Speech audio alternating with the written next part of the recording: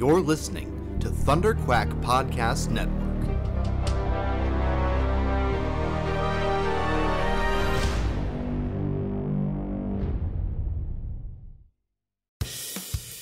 This is the Thunder Quack Podcast, the official podcast of Thunder Quack Podcast Network, where anything can happen. So strap yourselves in and hold on to your butts. It's Thunder Quack time! Hello and welcome back to the Thunder Quack Podcast, the official podcast of thunderquack.com. You can get it early every Tuesday morning at patreon.com/thunderquack, or you can wait and get it late on Fridays on podcast services across the galaxy. I am one of your hosts, Michael Cohen. And I'm your other host, Amanda Conkin. And we're back. We're back after a few weeks of... The world burning. Yeah, the world burning. I was going to say special programming, but sure. Okay. No, both are correct. Yeah, everything's a little bit crazy right now. But before we get into our topics, just at the top of the show, I want to thank our Patreon supporters, including our Patreon producers, JJ Samuel and Brian Mirowski, who support us over at patreon.com/thunderquack. You guys are awesome. Our whole community is awesome. It has been... Yeah, go ahead. Can I want to start doing something that I didn't ask if it was okay with you, but because we're in this digital world and this keeps happening, I'd also like to do a land acknowledgement that I'm actually talking to you guys from the unceded territories of the Squamish, Musqueam, and Tsleil-Waututh First Nations. Yes. We never do that, so... Yeah. Just with all the chaos in the world, I feel like it's good for us to know where we come from and where we are, and absolutely who got us here and how we got here. Yeah. In the anyways, I don't. Sorry. No, it's all good. Look, this is the thing. Okay, so Amanda and I just had a very long conversation before we hit record about a lot of different things. It's the first time that we've really had a chance to connect meaningfully in the last couple of weeks, and we had a lot to discuss. One of the things that we talked about is that moving forward, we want to do better, we want to be better, and we definitely want to be transparent about that process. And as I said on the last episode at the end, in case you missed it, because it was kind of in the outro, which I know some people will probably tune out. This is a two-way conversation.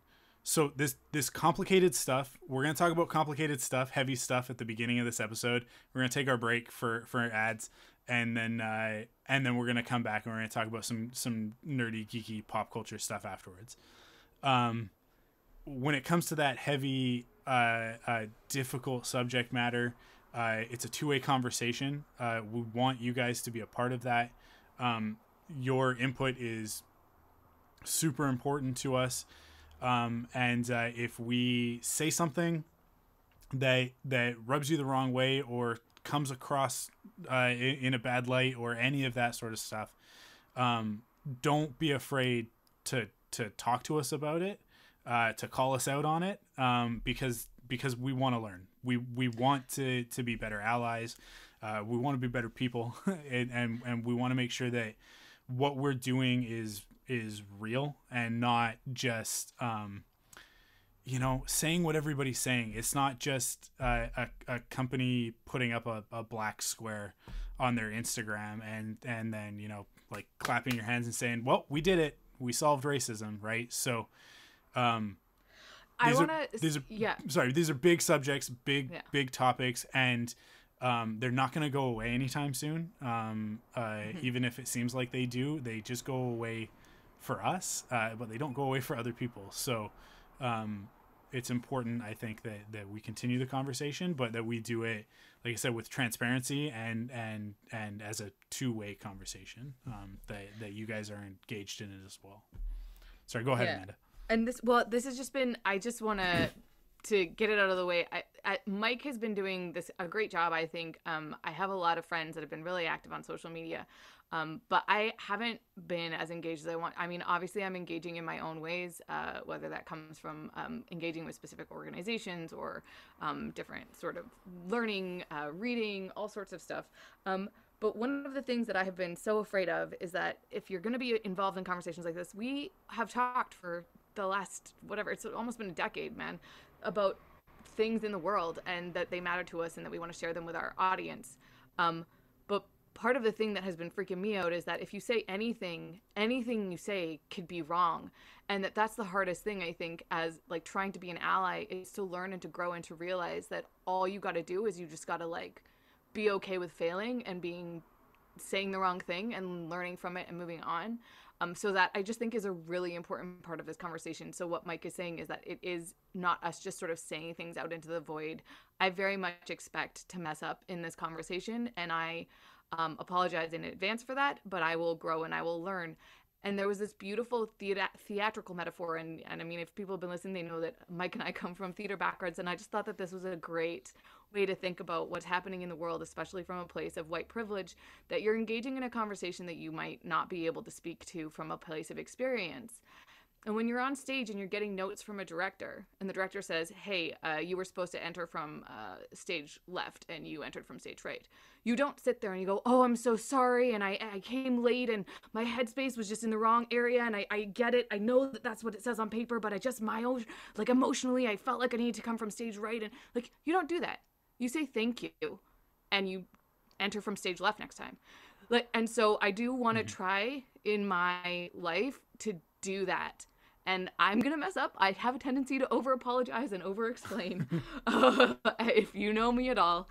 But that really is, I think, starting the conversation knowing that you can only use the knowledge that you have at that moment, and learn and grow and be okay to be, I don't like the word hypocrite, but some people are like, well, if I said this last week and I say this week, doesn't that make me hypocritical? It's like, no, it makes you a human and you learn. Yeah. So I wanted to say that we're open to learning and growing, and this makes me a lot more comfortable being able to actually have this conversation right now. Yeah. Thanks, I think back to what I was saying a second ago, our community is, it's so awesome.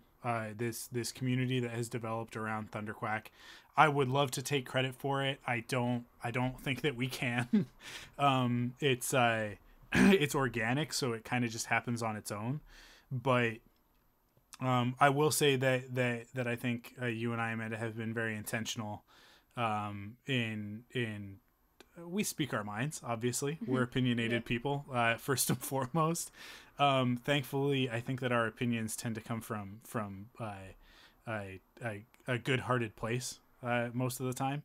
I mean, every once in a while I say stuff about Star Wars in order to ruffle feathers, but but that's Star Wars, so it exists to ruffle feathers. Yeah, exactly.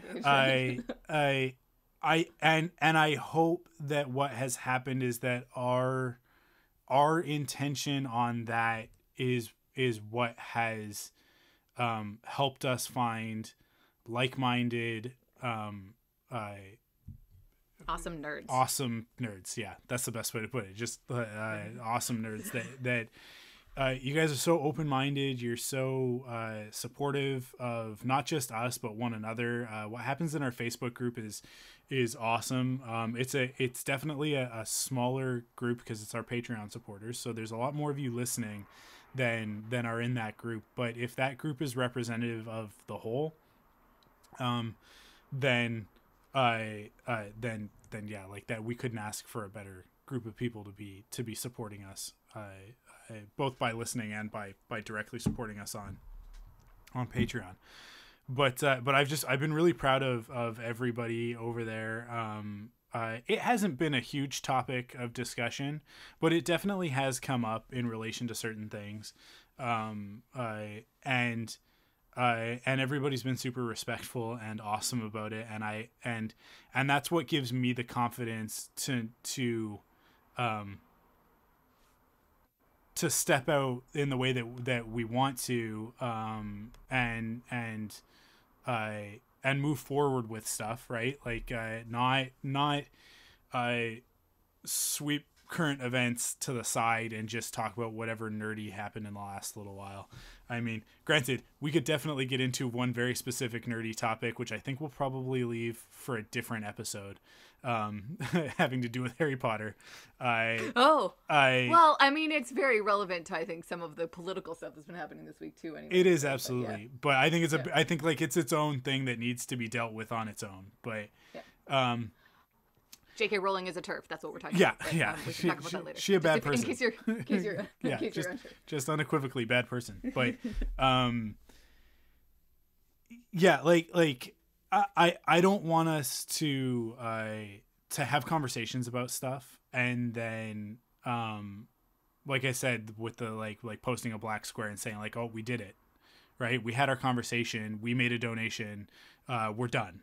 Right. We don't have to talk about this anymore because it's a difficult subject and it's and it can be polarizing. Although if it is polarizing, if you are polarized by it in a negative aspect, then this is not the podcast for you. And I say that with all love and no respect.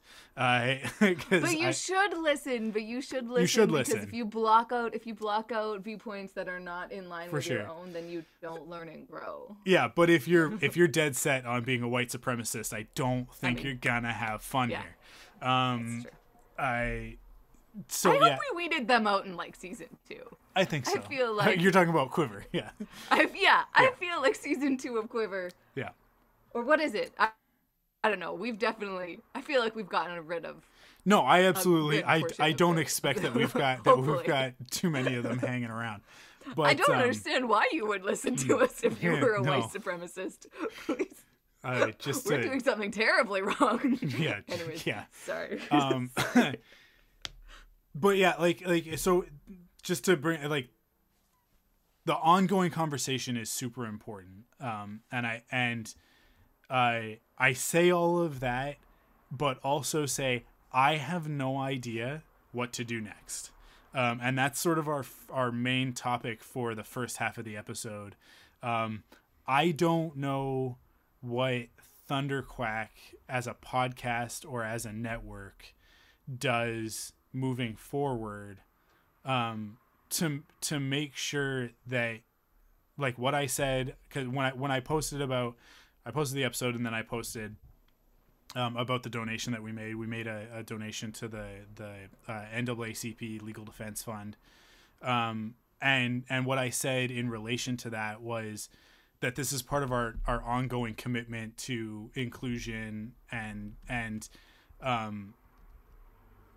what does that mean, right? And it's something that we're figuring out. Obviously, like this is mostly a hobby, right? Everybody on the network has a day job that they do. Yep. And this is something that we do for fun. But just because we're doing it for fun, just because it's a hobby, doesn't mean that it shouldn't also serve a higher purpose. And that it doesn't mean that we're not accountable to the same things I think that you would hold a corporate entity to. We are, for lack of a better term, that's what we are. I mean, I think of us as a community of podcasters and podcast listeners, but like we have a responsibility because we have an audience. Yeah. So what does that look like? Does it look like us continuing to do what we've done for the last couple of weeks, which is and certainly more, I've done more of this on my own personal Twitter. But the reason why is because our Thunderquack Twitter has like, I don't know, it's got like 100 and something followers. I have like 1,100 on Twitter. So that's the platform that I want to dedicate my time on because that's where I'm going to hit the most people. That's where I'm going to be able to affect the most change. Right. But, aside from on the actual podcast themselves, but like the other, sorry, go ahead. I've talked a lot. You jump in. It's all good. I am going to. I have a tendency to let you. You've been articulate, and you do have a tendency to just speak to things. And I'm not going to interrupt you very much.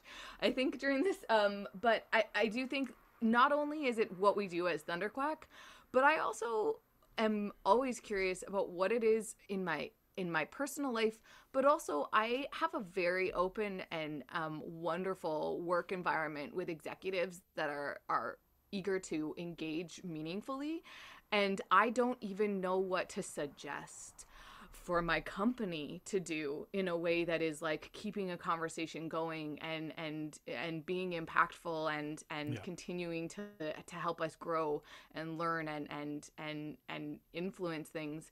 So this is a great, I hope, way to say not only from what is it that we could do? I don't know. That, so yeah, just you're talking from Thunderquack, and I agree. That's again, what do we do from Thunderquack, but also what do we do in our personal lives, and what can we do in our corporate lives, and so I don't know, and I will say everything is going to be different, and I don't know, does it?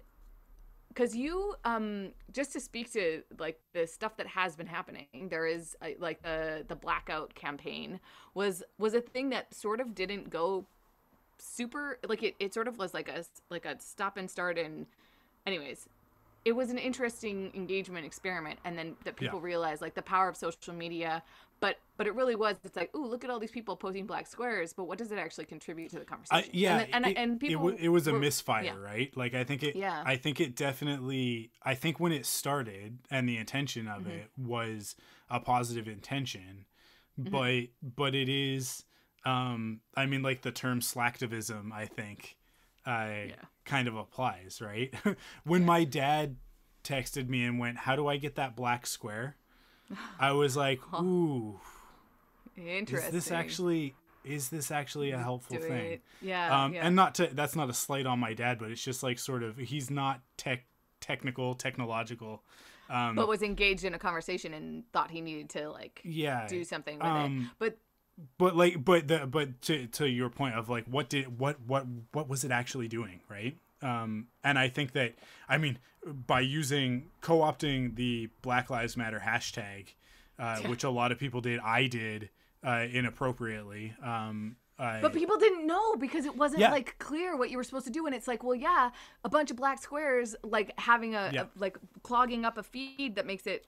But it's kind of like, yeah, I think a great strategy would have been to actually like bomb the other hashtags that were really like racist. Well, and like, that's what that right? on. So Blackout Tuesday was the original intention there, and I think it was pretty successful in terms of there being black squares everywhere on social media. I logged off social media for the day, misinterpreting and not doing enough reading and not doing enough. And like I tweeted on the Wednesday, I think, like, hey, I screwed up. Like I didn't put enough time and effort into understanding what that movement was. And I certainly didn't track it back to the source. I just sort of like saw an article, briefly skimmed it, and went, okay, cool, and set up all of the tweets. Not the tweets, the Instagram posts, right? Yeah. And used the Black Lives Matter hashtag and stuff like that, which I shouldn't have done. Yeah. The next day, the other side, the white supremacists, were planning Whiteout Wednesday, and you're gonna love this because I don't know how much you've been up on this, but like the K-pop fandom. Oh yes, no, I did hear about this. Did jump on that, and they destroyed that hashtag. They just shut them down, and it was so heartening to see of like this fan base mobilize, and like I don't know how it happened. I can't claim to understand any of it. But to see them, the K-pop fandom is beyond anything that we can comprehend. Yeah, exactly. Like to see them disseminate that information and mobilize that quickly as a counter movement to a counter movement was so cool. It was really, really awesome to see. And I think to me one of the positives of the last few weeks has been seeing other groups and in a different way than with Ferguson, other groups coming out and saying clearly we are not doing enough.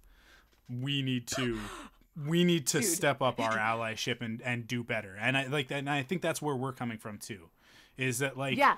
we talked And about like this tear stuff down the years ago. statues. Yeah. Tear down the statues. This is so exciting for me. But also, something that's happening in Canada, which I just think is really interesting, is a lot of the like most racist things in sports are like derogatory names for like indigenous populations. Yeah. And that like there was this tweet by the Edmonton Eskimos being like, we feel really like strongly about like anti-racism and want to make sure that the communities seem heard and like felt, and then somebody like retweeted it being like, if only there was something you could do personally as an organization to show your support for the conversation about, like, right, where it's like there are these things that exist, and I am so excited. I want all of these statues to come down, and I hope that they all are all over the place, but there's just like little things where it's like that just make it, I don't know, and I guess that's one of the things where the black square thing, I think that started too in the music industry, right? Like my industry actually was impacted. Like there was a bunch of meetings that got moved around because we have people that we were like engaging with, but then like the conversation around that was that actually there's like a lot of like black artists that were being then like canceled out, and anyways, this is one of my like terrible things where it's like that whole day I was just like rife with anxiety, being like, what is the right thing? Like, how do you engage in this conversation right now that it's such a specific social media movement? And the thing is, I think that I'm okay, like for that day, I think that just like being engaged in the conversation, I didn't like say things, but I was able to like look at like the actual voices that were supposed to be amplified and things like that. And I feel like as long as I didn't like disengage entirely, but it's like, how do you know which social media movement is something that's actually contributing to the conversation and which one is something that's set up by like stealthy, like ingrained racist ideologies that you don't even realize that's where it's coming from? Like, anyways. Well, I mean, gosh, it's so hard. Yeah, but we're gonna keep trying. That's the whole point, right? That's the thing, and I think that's the nature of what we're trying to do and what we're trying to accomplish is exactly what we said at the beginning of like we're gonna screw up, and hopefully we don't screw up too badly, or hopefully in the past we haven't done things that could be categorized like that. But dude, yeah, go ahead. This is like we were both in a play in high school where the lead actresses wore blackface. Yep. That is just a thing that we were part of in our adolescence. And it's like, how many things in our past that, like, I had completely, like, forgotten about that experience as what was I, 16 or something? That, like, it was just, like, you know, sitting beside the person who was told by their white drama teacher to put makeup on so that they looked like Michael Jackson. Yeah. Like, it's so insane, the amount of things that we have participated in our lives that seem so innocuous and forgettable, and that because of our privilege and because of this, and that I'm like, who knows what other things you've been privy to in your life that you were just like, now looking back on it is just like freaking horrific. But I think the important thing there is to have the humility of saying like, well, we were teenagers. It doesn't excuse what happened, but it definitely puts the context around us being like, well, I didn't know to know that there was something wrong with that, right? But I didn't really know what blackface was. No. I read that book Black Like Me when I was like in high school, and I was like, hey, there's this book that exists about this white person that like went and pretended to be a black person, and it like speaks to racism. And my mom was kind of like, yeah. Okay, that book is probably problematic to say the least. Yeah. Yeah. But I was like, hey, I'm like learning about racism. Yeah. And it's like, anyways. But that's where I think it's important. So the statue thing, I think, is kind of relevant to this part of the conversation, because the people who don't want the statues to come down fall into two camps. They're straight up white supremacist, racist, neo-Nazi douchebags, I'm gonna say. Mm-hmm. I gotta keep it PG-13, right? It's really difficult. I want to swear so bad on this podcast, but it's okay. We can make Nazi into a pejorative. Well, how about we just already start is. using it as a swear word instead of other. I don't want to say Nazi that much. I mean, that's fair. That's fair. And then there are the people who are misguided in believing that history / tradition are sacred, right? First of all, the history you've been taught is racist in its inception, and it's devious in that respect. I read a whole thing today from a Facebook post that was basically going into the history of like what happened between slavery being abolished and Jim Crow.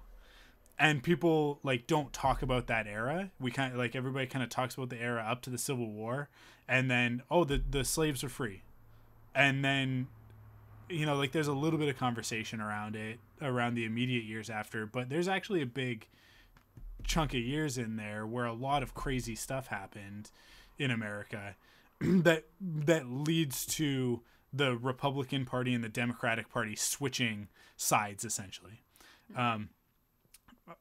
It would be a whole thing to get into, so I'm not going to do that right now, but like I'll just say to people, like, you need to go out and research this stuff and learn more about that period of history and what happened when people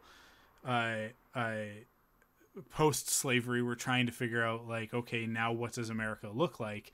And because there weren't any laws specifically at the time that said that black people couldn't be elected officials, they started running for office and they started getting elected, and then white America's response, particularly those the Confederate losers,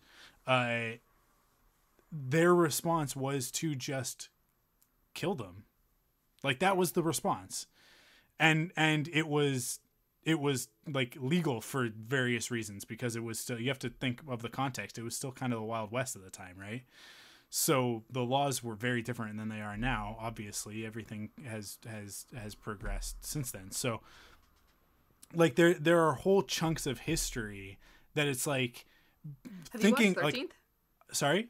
13th. Have you watched 13th yet? No, I haven't watched it Netflix yet, documentary? it's one of those things that's like on my list that I got to do. It's difficult for me because that I don't have a lot of time where it's that you could appropriate to watch something like that right now. Yeah, with the kids, and Cassie has not been going to sleep. Dear. She's teething, so it's like a whole thing. But it is definitely high up on my list of things that I want to watch. But that's like the essence of that being like the 13th Amendment saying that slavery is legal for people that are convicted of crimes, right? Yeah. So it's like you shift slavery and so yeah, like all of that goes back to like there is all of this history that gets omitted or I mean, like the stuff that we talk about, I think the most is probably the whitewashing of it and stuff like that. It's like, oh, who are the dudes that the two white dudes that man went from one side of the U.S. to the other side, but it was actually Sacagawea that. Oh yeah. Oh, come on, Lewis and Clark. Yeah. Where it's like, oh, Lewis and Clark are heroes. And it's like, no, they're not. They were a couple of guys who wanted to make a profit, and they didn't do it. They had an indigenous person, an indigenous woman, important to the story, actually be the one to lead them. So it's like that's like the whitewashing stuff, and I think that we all we talk about that. We don't talk about these chunks of history that have been straight up omitted, and stuff that I am ashamed to admit that I have just learned about in the last couple of weeks. Stuff like Black Wall Street in Tulsa, Oklahoma, and everything that happened there. Oh, that video is so great. That woman, it's that Lindsay, I don't know her last name, but the woman that's basically talking about how like we're really glad we should be grateful that all we're fighting for right now is equality, not revenge. Yeah, exactly. Oh, watch that video if you haven't watched that video yet, everybody. But yes, that was my first understanding of Black Wall Street as well. Yeah, and so it's like there's all of this stuff that is really recontextualizing a lot of things for me. And I mean, like, obviously it's, I think, for us, it's adding to our understanding of systemic racism in the United States and North America, and how it fits into the fabric of our culture. But like I said, I'm ashamed to admit that I did not know this stuff, thinking that I'm a pretty smart guy that knows a lot of stuff. And it's like, there are these massive gaps. So being proud of history is a stupid thing because it's mostly lies anyways. Yes, so much. Being proud of tradition, it's to me, like, tradition is a way of justifying bad behavior. And I say that coming from having worked in the church, where I worked as a youth leader. For those who maybe haven't been following us for that long, I was a youth leader at for my church, and molding the minds of teenagers. And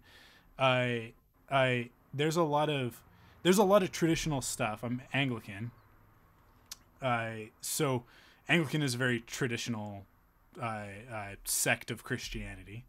It's kind of the second one. There's Catholicism, and then Anglicanism was like the first Protestant Christian religion. So there's a lot of tradition there, and tradition is important in some ways. Like, I think that some of the songs that we sing, I like the traditional ones. So totally a personal bias.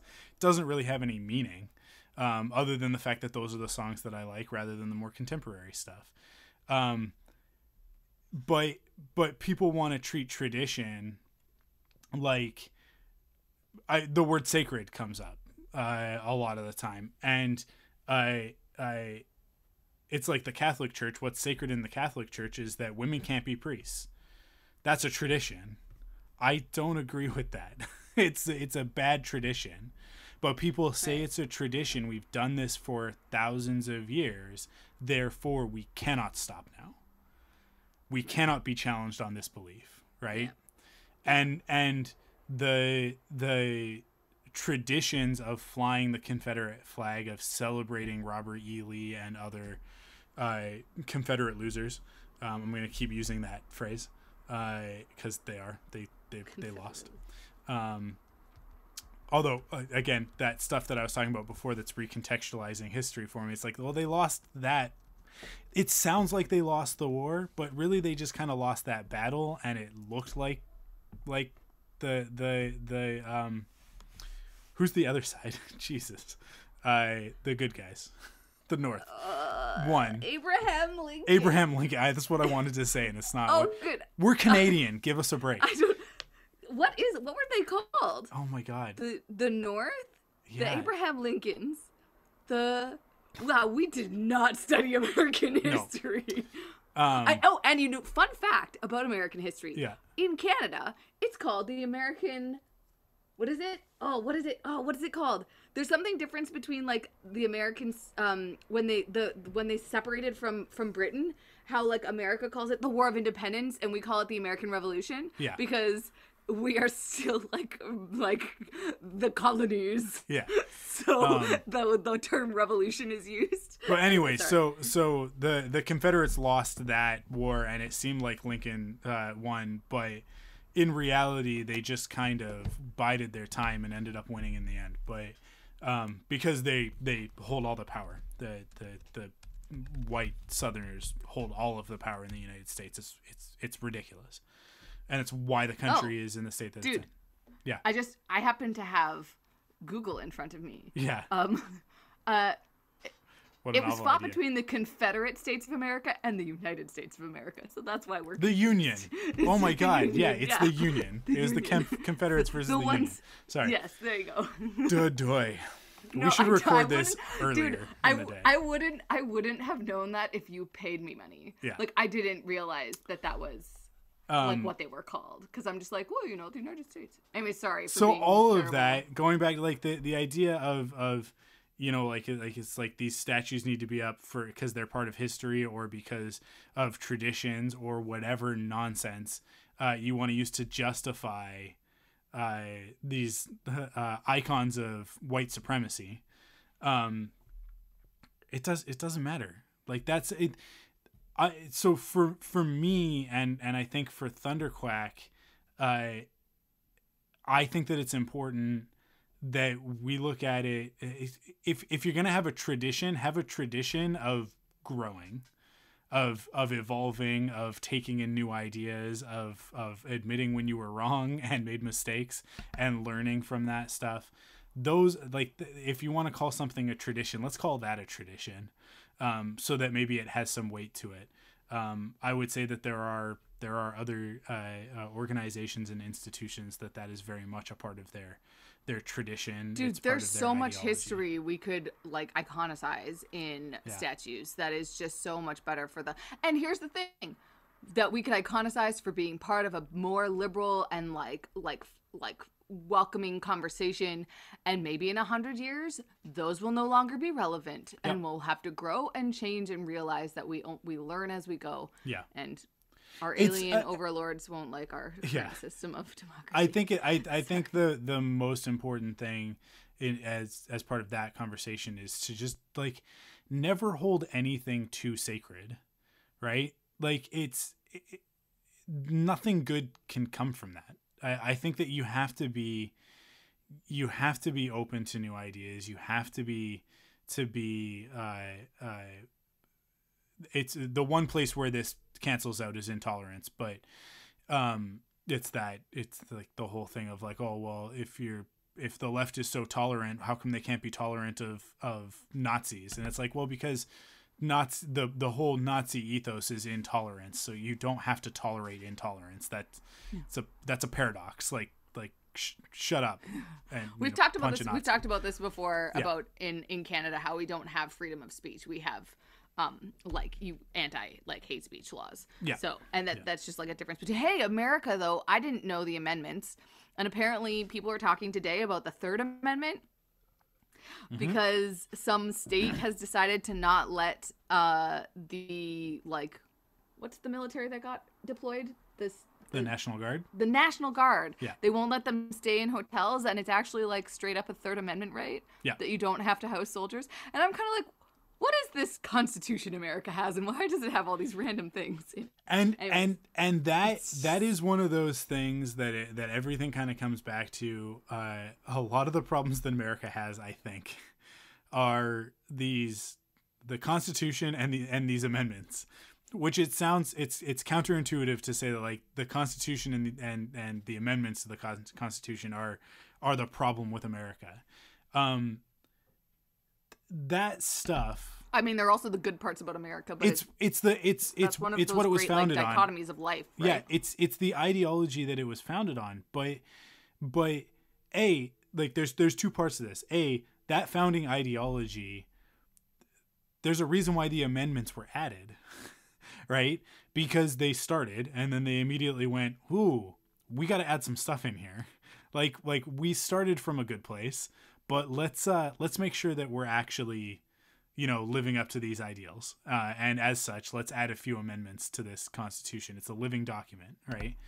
The other part of it is that a lot like that tradition and history thing, this whole idea of the founders being godlike in stature, right? Their faces are carved into the side of a mountain, which is its own racist appropriation.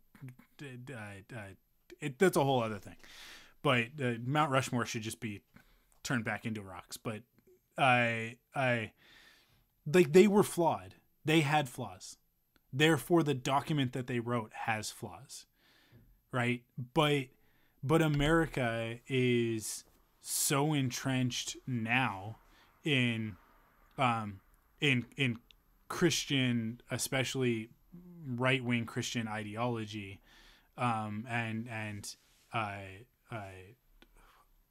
I would say like the American Christian ideology, which is that the Word of God, the words that are in the Bible were written by God Himself via the people and who wrote the Bible, not by flawed men and individuals who may have gotten things wrong, or things been lost in translation, or things that were just and that that ideology transfers to the Constitution. It transfers to Washington. It transfers to all of those figures, because it is part of their culture in the United States. We're a little bit removed from that. Also, we're not better. I want to be super clear about that. Well, yeah. As Canadians, we like to post memes about how we're superior, and that is stupid, and it doesn't help the conversation, and it definitely erases and hides our marks of shame. We don't have the problems with black people and racism that America does. Not on the same scale. They certainly exist, but it's not because one of America's only real export is culture, and we're one of the chief importers of it. So we're affected by it, obviously. Well, and our racism is directed towards very different social groups. Yeah, our black eye when it comes to racism that we try and hide, that we shouldn't, is the way that Canada treats Indigenous people. Now, like, flip it, America also treats Indigenous people horribly. Yeah. It's a North American problem, but but one of the things that's kind of like annoying about Canada is that like Aboriginal peoples are very specifically called out in our. Do we have a constitution? Is that what it's called? We have a Charter of Rights and Freedoms. Charter of Rights and Freedoms. There we go. I was like, I don't think it's a constitution, but in our Charters of Rights and Freedoms, very differently than like people of color and white people, like. They're specifically supposed to have a lot of there's a lot of racism in Canada. And fun fact, linking stuff back to like nerdy things as we do on this podcast, one of like the biggest marks on like Canadian like racism is something called the Komagata Maru, and I remember it because it sounds like the Kobayashi Maru, which is the Star Trek thing. But anyways, it's if you're interested in racism in Canada, the Komagata Maru is this like terrible mark. Same with like racist, like what are the schools? Residential schools. Residential school racist. I was just calling them racist schools, but like you're not wrong. You're not wrong. Residential schools and Japanese internment camps, and oh my gosh, we have so many black marks on our history in Canada. Anyways, sorry, you were talking about something different, and I totally just decided to talk about. But I can keep talking about nerdy links to history because it's all part of the same thing. But we went poli-sci on that, and we need to bring it back to the conversation about because I want to wrap this up so that we can go into our other topic. Okay. Well, then, can I wrap it up by saying it took me. So everybody's saying this defund the police thing. Yeah. That they've come to agree with it over the course of like different times. And I don't know, I feel like when I first read it, it took me a day to like understand what the conversation was. Yeah. And I'm like, cool, I get it. But it took me a week to sort of be like, yes, defund the police. Yeah. And I just had this great revelation last night when I was watching one of my like go-to like when the world is burning and I need to just like, you know, this is what art is good for, is that you have these movies that just sort of speak to you and just make you like feel good. And I sat down in my chair and I like had my glass of wine and I watched Ever After. I really love this movie. It's very cute. But it's a movie that takes place in this like fictional world, but where the French aristocracy exists. And it's like this thing that while I was watching it, I couldn't, first of all, think about how close everybody was standing next to each other. But the second thing that I thought about was how the French aristocracy just ceased to exist because people decided to kill everybody in the French aristocracy. And they created a whole new way of being. We are not any different. Like, you can change the systems that you live in instantaneously. All it takes is enough people to want to change it. And hey, I'm not saying democracy was the right choice. Those people in the French Revolution probably could have chosen something better. But hey, you know, democracy was what they got. And from that, we've gotten laws and we've gotten charters of rights and freedoms and constitutions. And with that, we've gotten the police. They don't exist because they always have existed and always should exist. They exist because it's a function of our current society. And we as society have the ability to change what society is. So anyways, watching Ever After and having my lovely glass of wine, it also made me realize that I would love to know if anybody is watching any sort of pop culture in the same way that they used to. Like, I just don't think it's possible anymore for me to like watch things and not think about the state of the world. So anyways, sorry, you can wrap it up now by talking about whatever. So I think what you said is important, because it's I think what is happening right now, the conversation right now, it's inescapable. And that's one of the reasons why I think it's important for us to not necessarily have a plan or a strategy, or even something concrete, but just part of our ideology as Thunderquack is obviously, if you've listened to this podcast, if you listen to Quiver, if you know Amanda and I at all, you know that this stuff is important to us. You know that that we want to be involved, and whatever that ends up meaning, right? It needs to be an ongoing part of Thunderquack and a part of the fabric of the podcast, and a part of the fabric of the organization. Again, I don't know exactly what that means, and I don't think it needs to mean 1 or 2 or 3 specific things. It's more about making sure that it's just something that we're thinking about and something that we're living up to on a regular basis.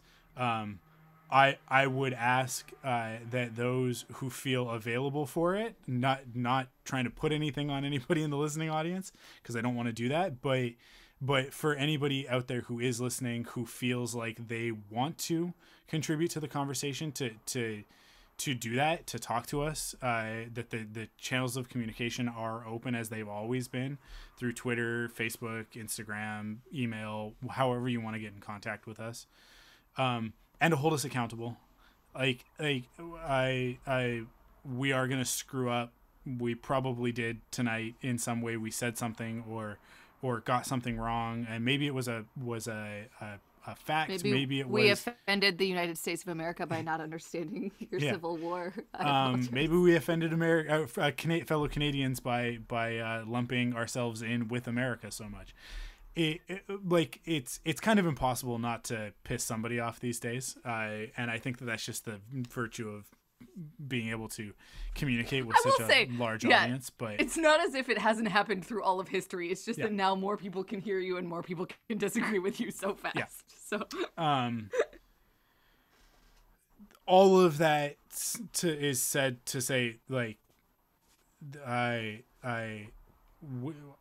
want us to be committed, and I want it to be a real thing. So open to ideas. Some of the things that I've been thinking about, they range from, I think, maybe a little bit more on the nose and tacky, like having segments on the podcast where we talk about stuff, where we actually like make a point to talk about stuff, which feels to me like it's a little bit forced. Regular charitable donations, which is a weird thing because you guys are kind of charitably donating to us. So we'd be turning around and donating your money to something else, but thinking of it less in like us taking your money and giving it away, but more of this is something that we as a community decide on, and it might not always be the same thing. We might rotate that through different causes, but knowing like, hey, some of the money that you're giving us on Patreon is actually going into this ongoing thing, that we're deciding as a community. Here's where we want to put our money this month. Here's what we want to do next month, that sort of thing. So that's an idea. This is one that's a little bit more difficult and is I don't know. It has potential to do a lot of good, but it also has potential to really change things a lot, and that's bringing on another host.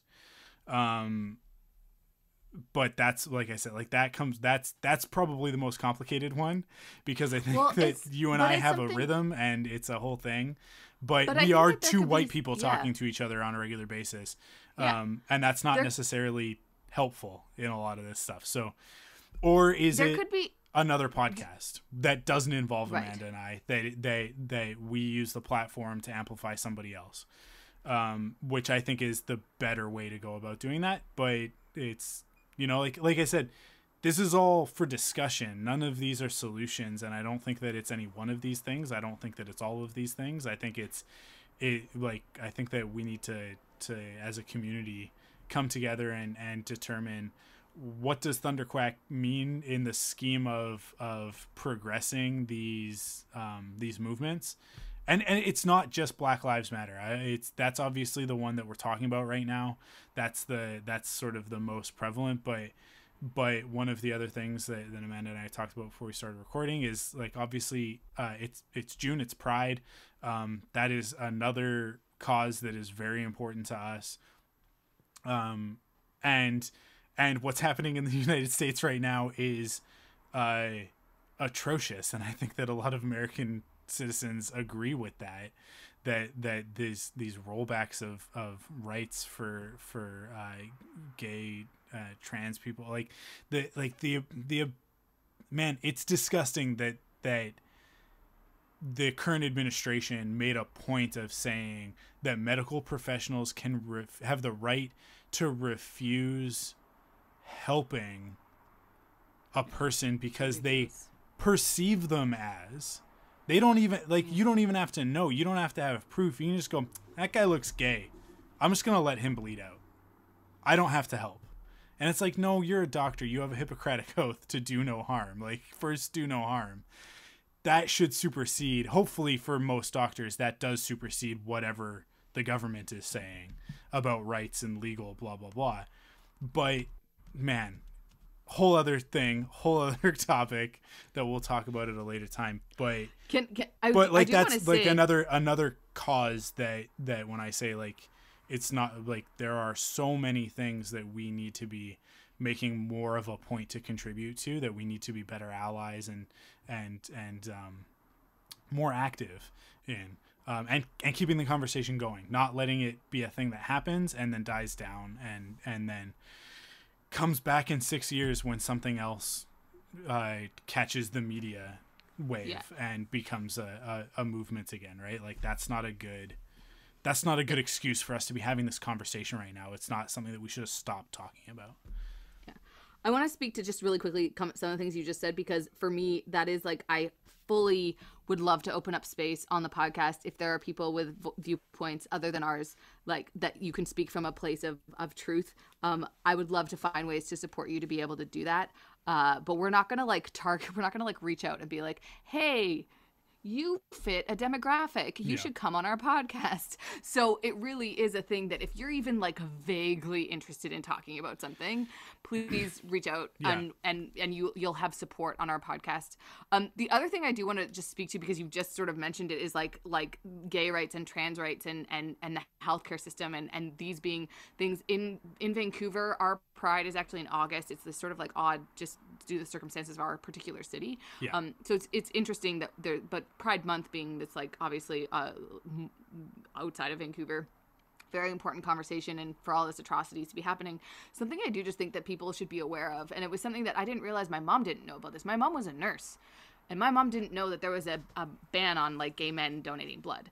And I thought that was really interesting, that, like, people just don't realize the discrimination that already exists in a system. And I will say the Canadian Blood Services did change, I think in 2019, where they changed the system so that it's no longer, it was like they reduced the waiting period to, like, 3 months. So there's people that, like, you know, through quarantine or whatever, if they've been celibate, they now can, like, go and donate blood. And it's just, like, sort of this interesting sort of weird discriminatory practice that is just part of what people in my life have dealt with their whole lives, that just sort of says somehow this life-saving, like, ability to contribute to society and do something you're not able to do because of your lifestyle. And that is just such a terrible, and it makes it's like, what, anyways, so there's so many things, and for that to be just, like, this huge conversation in the States that, like, is happening on top of all of these other atrocities is just, it's worth pointing out. Anyways, cool. Okay, let's cut it off there. Yes. We're gonna take a break. Things. You guys are gonna listen to some, or probably skip through. Like, let's be realistic. Skip through some ads. And I'm gonna eat some dinosaurs. Yeah, and then we're gonna come back and we're gonna talk about some nerdy stuff. We're gonna get some geeky pop culture stuff. Okay, we are back from the break, and we're gonna take an opportunity in the second half of this episode. We're not going to steer completely away from the first topic. We're gonna talk about some geeky stuff, but I think what we want to do is we want to highlight some pop culture geeky stuff that we love, that is specifically from creators that are people of color. So there are a couple of obvious ones that I'll just get out of the way. I think the easiest one to go to that we could just talk about and pat ourselves on the back and say that we did a good job is Black Panther, right? I think we all Ryan Coogler directed that, and obviously it's a Marvel movie with a predominantly black cast, but that feels like it's too easy. Everybody's seen Black Panther. We're not really amplifying anything with that. I'll start off though with a series that I know that some of our listeners are definitely into, but maybe not everybody has heard of. There's a series called The Boondocks, which is from the early 2000s. It was created by Aaron McGruder, and it is oh man, how to describe this? I feel like I've heard of it. It's about basically about these two kids, a 10-year-old and an 8-year-old, although they don't act like that on the show. That so here's the description. After moving the family from Chicago's South Side to the safety of suburban Woodcrest, aka the Boondocks, Granddad hopes to ignore the grandkids and enjoy his golden years in peace. But the kids have different plans, torturing each other and provoking others in the neighborhood. No matter how wild they get, Huey and Riley are no match for the eccentric elderly man. So that's kind of the sitcom setup of it. It's they're kind of moving from this. It's this black family moving from the south side of Chicago into the suburbs, right? Into rich, affluent suburbs. But that's just sort of the setting to it's a backdrop for subjects, for a lot of stuff that we're talking about right now, in sort of the current pop culture space, not pop culture, I guess, just culture, but of what I was talking about before, of history being whitewashed, history being omitting important things about Black history and all of that sort of stuff, that the problematic role that even white allies can play in some stuff, and racism in America and stuff like that.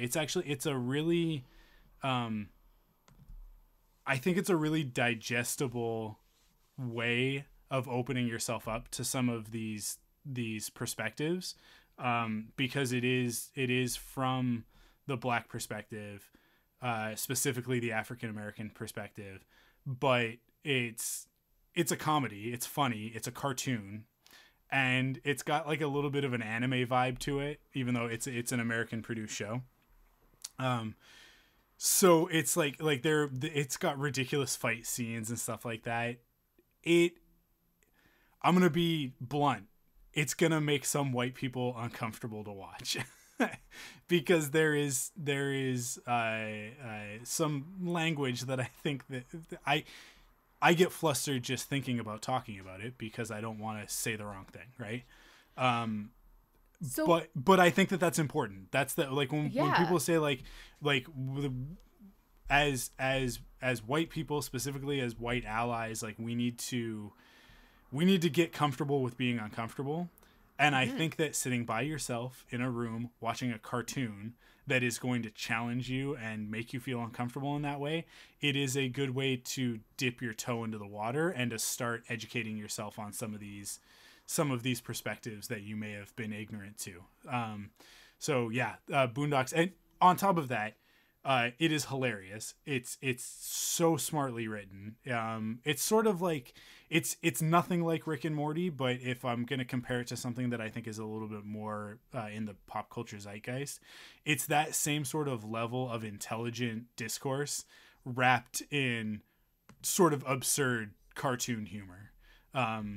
but it's a little bit more anime than it is cartoon. And like I said, it's so smartly written. The animation is excellent. It's top tier, and the vocal performances are some of, like, if you've watched Boondocks, like there are so many quotable moments, and like it's just kind of got that. It just kind of has that rhythm, that vibe of a very like quotable show. But I don't know that it has actually been as widely seen as like, I know in a couple of my bubbles, it's definitely like, if you bring up the Boondocks, people know what you're talking about, but I guarantee that other bubbles, it's like they've never even heard of it. So right. That would be my first recommendation. Do you have something, Amanda? Well, okay, you just made me think of, and I tend to sometimes talk about books when we're talking about pop culture, and I know that that's not necessarily what everybody's jam, but, in terms of like listening to stuff where you're kind of like, the language is not necessarily something that is going to sit well with like white audiences. I read a book called Queenie. It's by Candace Carty Williams. And it's, there's like two things that are hard for me to get into is like the protagonist is, a black woman, and it's also British. And sometimes I was talking to my friend, like sometimes just British books, because they're so close yet slightly like removed from my own experiences, that just like the Britishisms in them sometimes take me out of it. But anyways, Queenie it's really fantastic, but like a lot of it deals with basically it's she's a Jamaican British woman, but she talks very explicitly about her like sex life in the book, and specifically like her like how she like can't really have sex with black men, and like her experiences with like with white men, and it's this really sort of interesting and visceral like exploration of being like this 25-year-old woman dealing with your own sexuality, and like you're like dealing with like your white middle class friends, and it was this great perspective that I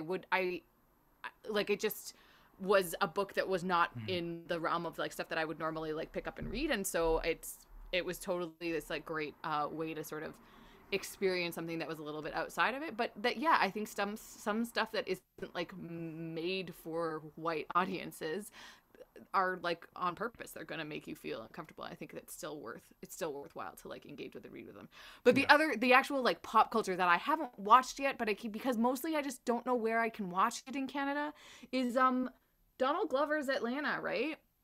Like, because it's Donald on FX. Glover, it's on FX. Is it on FX? Yeah. I don't see it, and I don't know how to like man, is that a channel I have to pay for? God, that was so right in front of my face, and I didn't even think about it. Yeah, Atlanta. Yeah. Atlanta is like the best. Yeah. If you want to know like specifically right now in this moment what black people in America, or at least like Donald Glover's perspective on it, of what they're facing.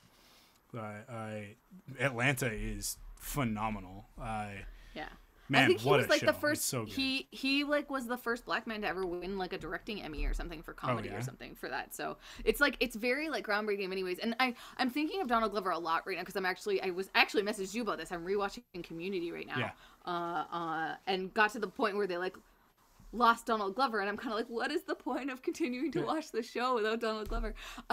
Because I love in that show how like my first introduction to Donald Glover is this like nerdy awkward dude from Community, but then like everything he's done since has been so like visceral and raw and like really just sort of powerful. And anyways, I really like Childish Gambino as well. Like his music is fantastic. Anyways, I highly recommend Donald Glover as an artist, doing things that are really great and very like he's like very highly praised for the work he does from an artistic standpoint. Not only is he talking about really important things in his art, but he also is doing it in such an artistic way. And I think that he's a great creator. So absolutely. Yeah. FX is the one thing, like, it's so hard because we just shut our cable off last month. So because we just don't watch it, right? So the one thing that I'm missing is FX because it's not part of one of the streaming services. So but what Crystal and I have said, what we talked about is like we're paying like $60 or $70 a month for cable when it's like, how many shows are we actually watching on cable? Maybe like 4 or 5. Right. Over the course of a year, right? And it's like we don't need to be watching them all as they're coming out necessarily. But like even like in a month, if 3 new shows start up, and we want to watch them every week, we'll just go on Google and just buy the season. Right. Because it's a one-time fee of like, oh, I'll pay $60 at the beginning in September or October, $60 or $75 or something like that, depending on how much the season is, and we'll get new episodes every week, right? Yeah, that's fair. And then as opposed to paying $60 every month for the 3 or 4 episodes that maybe air that month, like, so dumb. So that's with something like Atlanta, it's like, yeah, I don't have effects, but I don't know if there's a new season. Yeah, I don't think there is right now, but I think I'm caught up. But whenever that next season drops, 100% I will. It just says 2020 right now, but that's confusing. Episode 1 of season 3 says 2021, but episode 1 of 4 says 2020. So I think it's probably been pushed, but. Yeah, it's probably like coming out soon. So yeah, like I will 100% just buy the season for Atlanta and watch it as it comes out. Right.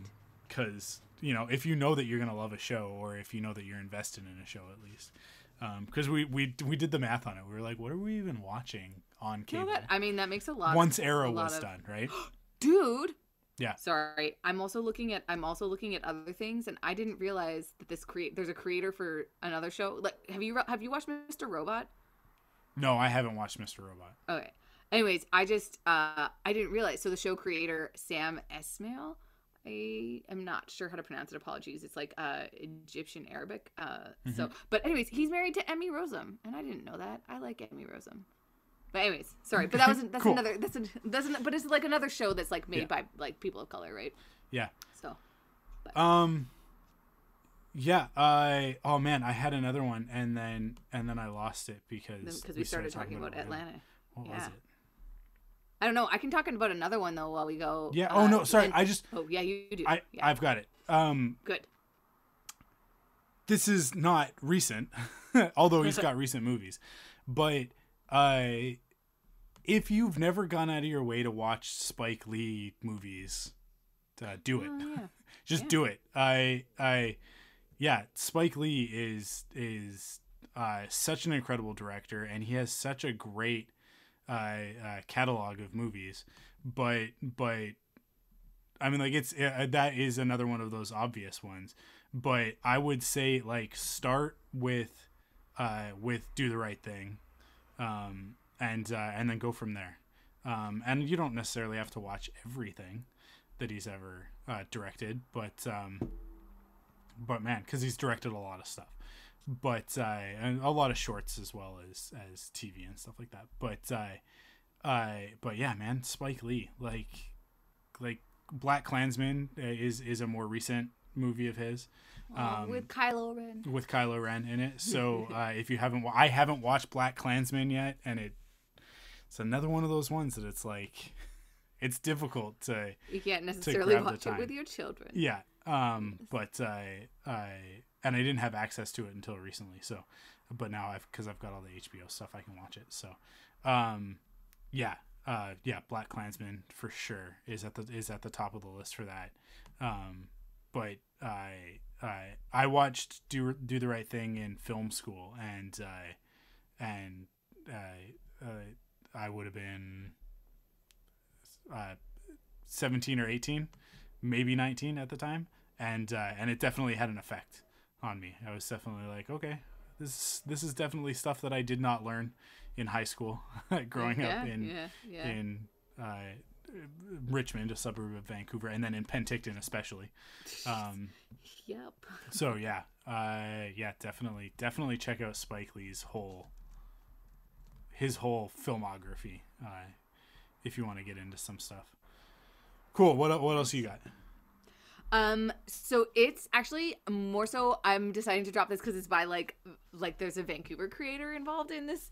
And she just did so the television series that I first produced was called The Switch. It was a sitcom starring and made by transgender individuals, and the director on that was Jem Gerard, and she is fantastic. She's this like wonderful queer director that speaks does a lot for in the community, and anyways, she just directed a series called Vagrant Queen, which stars Adrian Ray, I believe is her name. Her name is like spelt really cool. It's like Adriyan. But anyways, it's just really cool to see like this like Black woman like starring in like being like the Vagrant Queen in this.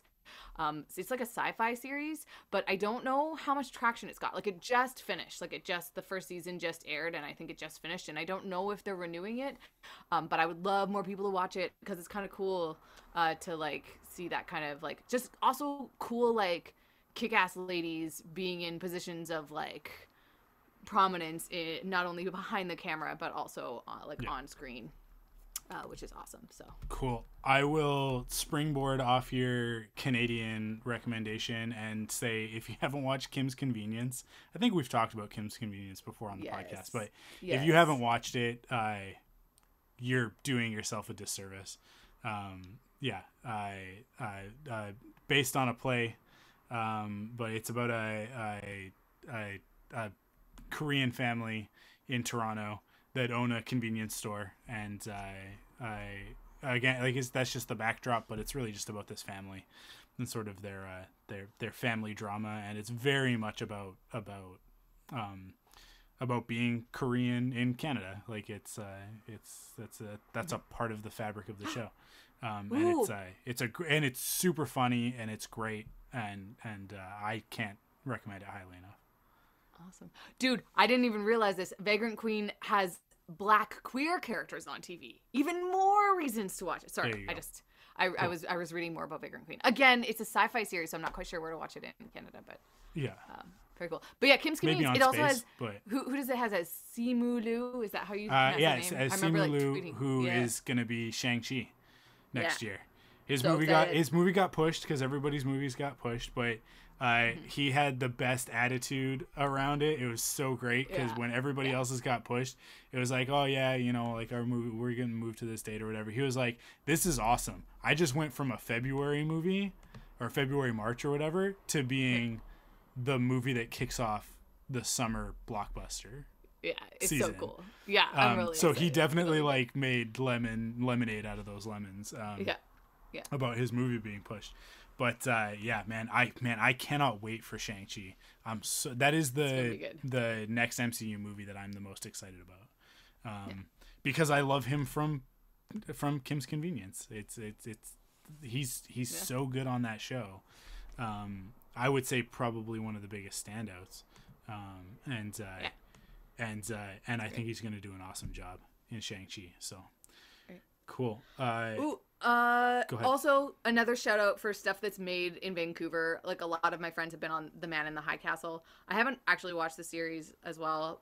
But if you aren't like familiar with the conceit, there's a lot of Asian representation in lead roles on Man in the High Castle because it takes place, in a parallel universe in which Nazi Germany and the Empire of Japan have taken over the United States. Yeah. And so there's who is it? Mayumi, who's this fantastic vocal woman in Vancouver who she plays the Empress of Japan, I think, on it. And she's just been doing such a great job to, I will say, call out the intense racism in MOWs that are being shot in Vancouver right now. So it's just really awesome to see these kick-ass ladies working in these series that are getting a broad audience, but also doing the work on the ground with the creators and the movers and shakers in the communities that are creating content to have their voices heard. And anyways, she is sorry, so fantastic. I wanna clarify what you sort of dropped and moved on from on that. So MOW means movie of the week. Oh, yes. What you're specifically talking about is I mean, like, not to put too fine a point on it, but Hallmark movies, Hallmark Christmas movies, mostly. It's a big business in Vancouver. We're one of the like main places where they shoot that stuff. And yeah, I mean, like, just sort of scroll through the catalog of Hallmark movies, and you'll see it's a lot of white ladies dating white guys. They're bad romantic comedies for the most part, and occasionally weird suspense thrillers, and occasionally both at the same time. Yes, I have actually literally been paid to be in a weird, like, romantic suspense thriller movie of the week. Like, so many people in Vancouver are in these movies, and it's like this huge industry. And anyways, the reason I bring it up, so again, Mayumi Yoshida is the name of this wonderful actress in who's doing these awesome things. But basically, like, speaking out about, like, no longer agreeing to go out for roles of, like, receptionist, or like, so like the diversity being so fake, and that they actually, the reason it really got brought up in Vancouver right now is because there was this white male writer who was interviewing for a job writing for Hallmark, and he was explicitly told in the interview that they wouldn't let him write queer characters or have interracial relationships in the scripts that he was writing. And so I don't know what the name of the company is, and obviously I'm not gonna like say the name of the company, but it's like a pervasive issue. And the problem is that Hallmark itself is not going to say that they're racist. But the problem is, when you're a contracting company and you're selling things to Hallmark, what do you think Hallmark's going to do? They're going to buy the whitewashed garbage. Yeah.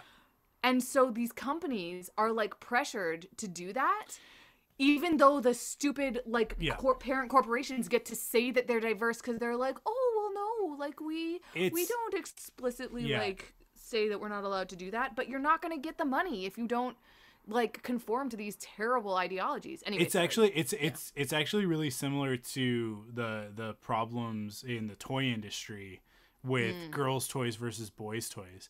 When you walk into a Toys R Us, if you can, because you can't in the States, but toy aisle, whatever, and you look and the boys, the girls' aisle is pink.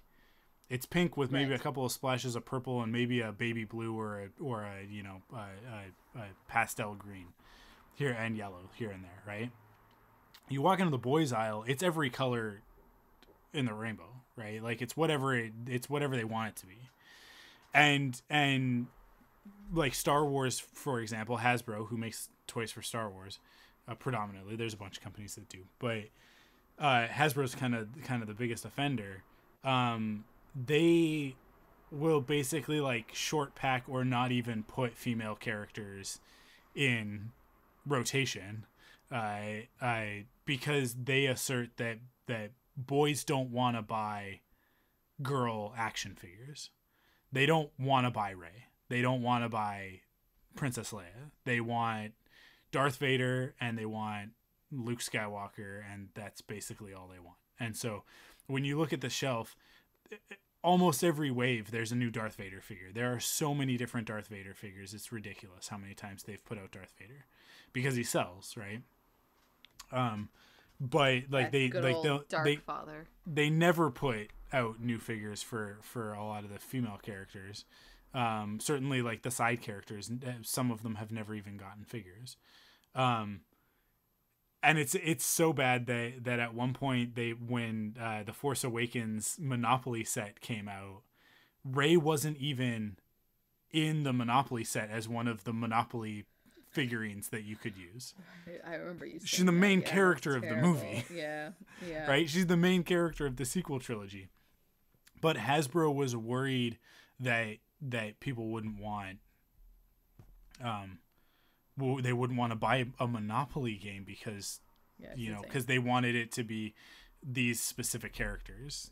And there's we only do 6 pieces or whatever for Monopoly, right? And it's like, well, just throw in 3 more pieces. Who cares? So eventually they buckled and they put out a new version of it with Rey, and it was like a big deal on the box and stuff like that. Like they were very apologetic, maybe even a little bit more than they needed to be. It didn't look good, is what I mean. But yeah, well, I mean, I remember like doing a whole like I did like a whole conversation about that, or what was it, paper or speech or lecture or something at like a women in animation like thing about the animation industry and the toy industry and like boy versus girl content, and yeah, it's a big pervasive thing. But so the like media is the point of bringing that up is, and to bring it back to what you were saying, is that like there are these pervasive ideas that the buying audience, quote unquote, doesn't want X. They just want white protagonist, boy girl, heterosexual, right? And it's like, it's that stuff sells because it's the stats are skewed, like that. We're told that stuff sells. Yeah, it's a self-fulfilling prophecy because that's all there is to buy. So like little black kids and little Asian kids and girls who want to be superheroes, they have to buy that stuff because it's all that there is, right? So like a movie like Spider-Verse comes out and it's such a big deal because the whole message of that movie, we just watched it last week actually, because Cara wanted to watch it, nice. And the whole, like, in the midst of everything else that's going on, I'm watching that movie and I was getting like, I think a little bit unnecessarily emotional. Cause like at the end, Miles has the whole speech of like, oh, like, you know, I'm Spider-Man. Anybody can wear the mask. In case you haven't been paying attention, that's the whole thing. Right. And it's like that message is so, is so important, and it's such a great message, and it's exactly how Stan Lee felt, and it's exactly what he would have wanted Spider-Man to stand for right now. So it's just, I'm getting emotional talking about it. Because it's not just about. If you haven't watched Into the Spider-Verse, watch Into the Spider-Verse. So great. I don't think that this audience needs to be told to go watch Into the Spider-Verse. Just go watch it again. But yeah, because even like for Cara, like she loves Spider-Man, and it's turning out that Cassie also loves Spider-Man. I think there's something about the red and the blue with the big white eyes that it just like to little kids, it just speaks to them. There's something about that iconography that just connects. But nice. I mean, like, you know, you came with us to Spider-Verse. Like, Cara was about that movie, and loves Spider-Man. But I love that the message of that is that you've got this diverse group of spider people. Because when you look at that team, you've got Miles, who is Black Puerto Rican. You've got Gwen, who's a girl Spider-Man, and you've got Penny Parker, who's Asian, right? So she's Japanese, I think. I'm pretty sure. So Japanese American, but like that movie just sort of like and then you have a character that's a pig, a cartoon pig played by John Mulaney. So let's say that it's a white pig, and then Peter Parker, who are both white.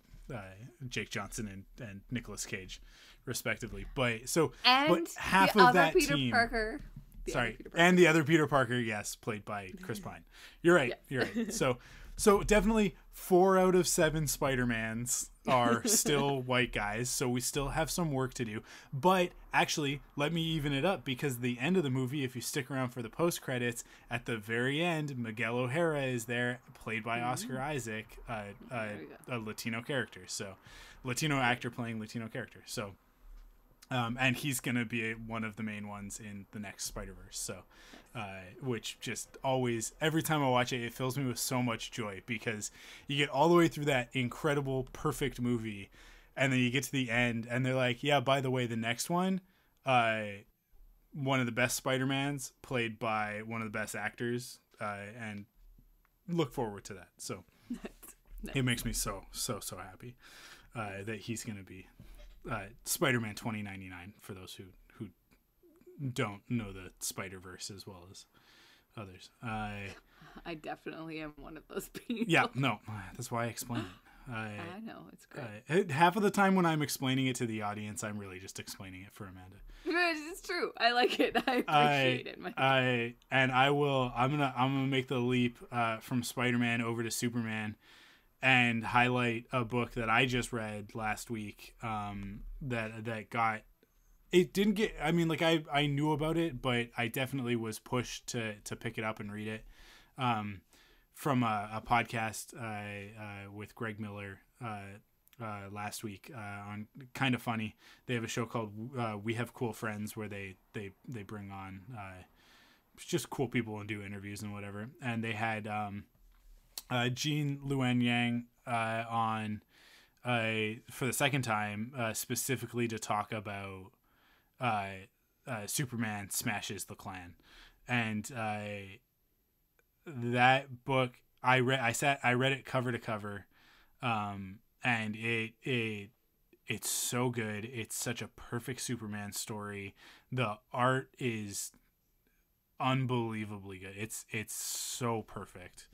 And it is my ideal Superman story. It has everything that I wanted to, and then specifically right now, it's such a relevant story to tell with that character. And it doesn't even focus. Superman's not the main character in it. The main character in it is actually a young Chinese girl who they moved from Chinatown into like downtown, not downtown Metropolis, but like they're kind of in a suburb or whatever, but into Metropolis proper. And it's a big deal, and it takes place in the 1940s. It's not a contemporary story, but it's also it's DC Comics, so it's kind of timeless in that way. Where there's definitely some technology stuff where it's like that doesn't track with 1940s tech, but that's fine, because they're bad guys and it's sci-fi and Superman's there. So, but he is sort of he is definitely his inner monologue is present in the story, so he is definitely a central character. It's not like he's just observed or something like that, but the story is propelled by this family, and their experiences, and it kind of revolves around that. It's so good. It instantly went on the shelf with my other favorite Superman stories, alongside Superman for All Seasons and Superman All-Star, or All-Star Superman, I should say, volumes 1 and 2. So it's up on the shelf, and if I can get it in, it's actually in a format with a sort of a new publishing arm that DC Comics is doing for younger readers, for like sort of the middle grade to teenager, like young adult audience. But so it's the format's a little bit different from most comics. It's a little bit shorter, but it's more square. It's not quite a square, but it's more square than a traditional comic book. And it's actually like kind of 3 graphic novel volumes collected into like this 230, I think it's 230 pages, maybe 270 pages story. But it's so good. And if they ever do like a premium format, like if they ever blow it up to a bigger size hardcover, I will buy it instantly to put on my shelf, and to have it, because it's such a great story. And it's such perfect Superman with him. It relates a lot of like this stuff that this family and this young girl are dealing with to the fact that Superman's an alien, and that, like, I don't want to give too much of it away, but just to sort of tease it, there's the idea of like Superman back in the 1930s and 40s, his powers were different, right? Like they kind of added to him as he went, and then when they rebooted in the 80s, he was sort of it was sort of all brought together into the classic Superman, modern Superman that we know, right? But originally, like, he couldn't fly. He leaped tall buildings in a single bound. So when the story starts, he doesn't fly. He can, but he's choosing not to. And there's this specific turning point in the story where he sort of realizes, he's sort of forced to realize through the story that, like, he's holding back because he's afraid of what people will think of him.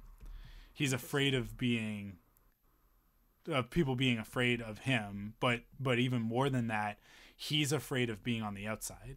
He's been living his entire life trying to blend in and just be normal Clark Kent, right? Like that it's that he's not doing that as a secret identity, but that it's like that persona is to protect him from being othered, right? Because he can pass as a human, and more than that, as a white guy, like, you know, and so he's sort of taking advantage of that privilege, and the story revolves around that.